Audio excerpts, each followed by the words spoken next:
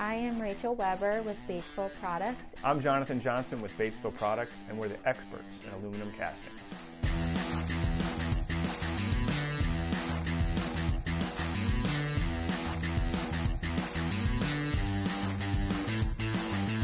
We're a family-owned business with over 100,000 square feet of manufacturing space. Batesville Products is a family-owned and operated permanent mold foundry. We have been around for 76 years. The great thing about Batesville Products is we take your product from concept to finished product so it's ready to install on your line. We design, we tool, we pour, we finish the casting from start to finish, so that offers us the ability to give you a complete part so you are not managing multiple suppliers. We do all the secondaries in-house, including machining and polishing. In addition to that, we've got some great suppliers that we work with that can help with any coating finishes you need. Heat treating, powder coating, liquid applications, chromes, plating, anodized casting. People come to Batesville Products for our dense castings, especially if they need something that is pressure tested or they need to machine it with minimal porosity. We serve over 70 industries: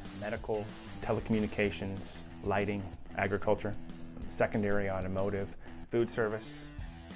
Batesville Products' sweet spot is medium-sized castings, not over 100 pounds and not under 1 pound. Moderate volume from anywhere starting at 500 pieces. Excelling in complex castings, anywhere where we need to have a lot of engineering work to make sure your part's going to be casted and solidified correctly. We're one of the few foundries in the United States who pour zinc and aluminum in the permanent mold process. We cast aluminum A356, zinc ZA5, and zinc ZA12. A356 is a versatile metal used across many industries. Food grade and also medical grade aluminum, so a lot of industries can use it. It does very well in the permanent mold process. It has low porosity, it's very lightweight, has the option to be heat treated. It's very easily machinable as well. Zinc has a lot of good purposes. Two reasons we do use zinc. First off is because of weight. A lot of times we use zinc as a medical cart basis, anything where you need extra weight in a casting versus aluminum. And we also use it for surface finish. So if you have a part that you're looking to kind of show off and have a really nice shiny finish, you would want to go with zinc.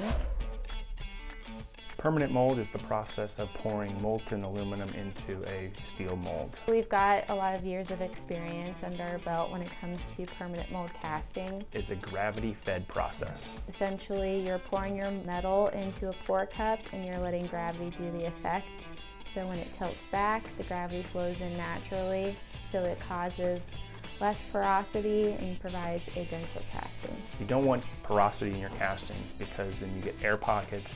Machining is a little bit more difficult, and a lot more inclusions or issues will be coming apparent during the machining process. Porosity can cause issues in powder coating. You don't get as dense a part.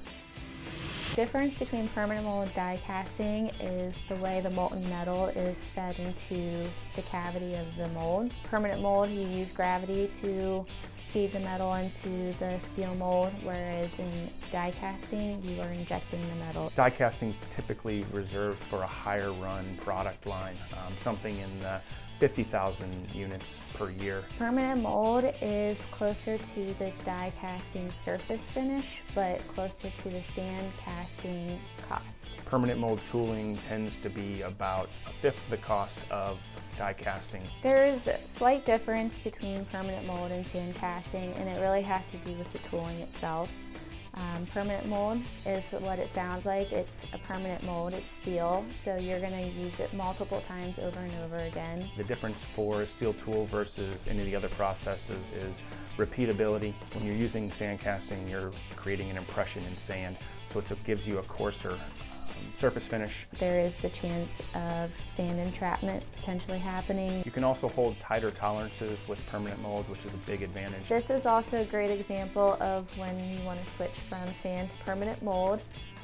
One, due to volume, just due to the sheer need of higher quantity, this was a good part to switch to permanent mold, in addition to reducing the amount of porosity that comes through and the potential of sand entrapment. A lot of times our customers come to us with weldments where we turn it into one continuous permanent mold casting. So if you have a fabrication where you have quite a few different parts where you're having to weld them together, you're going to have potential weak spots where you're welding things together. Switching over to permanent molds to gain all those features into one casting really helps reduce costs, reduce time to produce, gives you just a lot more solid product. Really has to do with the long-term aspect of a project. If you're looking at something that is going to be living in the industry throughout many years, you're going to want to do castings as you're going to see a long-term payout effect and a huge return on your investment. In permanent mold casting, there are 3 different types of casting methods. You have the traditional tilt pour method, which is the most popular. You have reverse tilt pour, which is the second most used, and then you have static pour, which is a little bit older version and not as frequently used. On most of our castings, we're going to use the tilt pour process. The nice thing about the tilt pour process is it allows the molten aluminum to go into the tool and allow air to evacuate, creating a denser casting, a lot less churn. Basically laying the part horizontal, and then as you tilt it back, you're having gates run down the sides of the part, and you're going to fill from the bottom to the top, creating the least amount of porosity. The example of pouring a beer down the side of a glass. If you decide to pour a beer into a glass, it creates a lot of foam and churn. If you pour it down the side of a glass, you tilt it, a lot less foam, a lot less churn, a lot less porosity ultimately in the casting. So turbulence is bad because it creates porosity.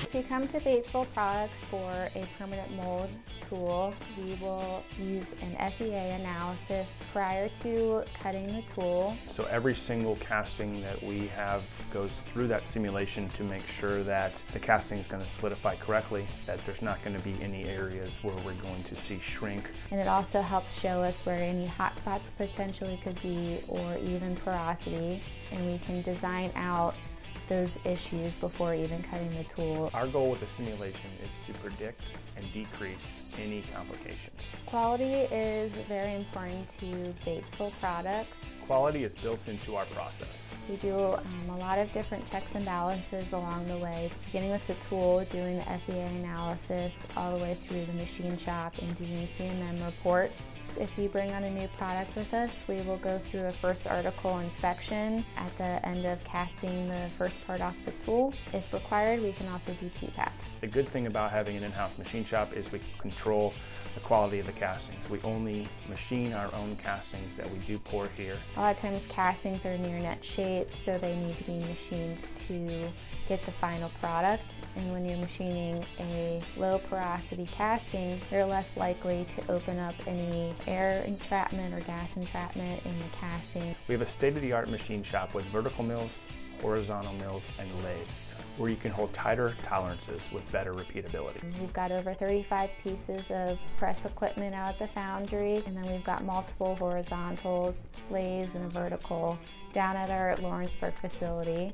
And both facilities house their own polishing departments. We have robots in the polishing department for higher efficiency and better results. One of our initiatives over the last few years at Batesville Products has been to introduce robotics into our process. We started out with a sawing robot, and we've moved all the way into adding cobots to the process as well. Nice thing about that is it takes a lot of the strain off of our employees and adds in repeatability to the process. So here we have a casting for the medical industry. I think it does a great job of representing everything we can do here at Batesville Products. This is a semi-permanent mold casting, so it involves a sand core. They wanted to use the sand core because they wanted to be able to feed in the electrical wires and not have them be exposed.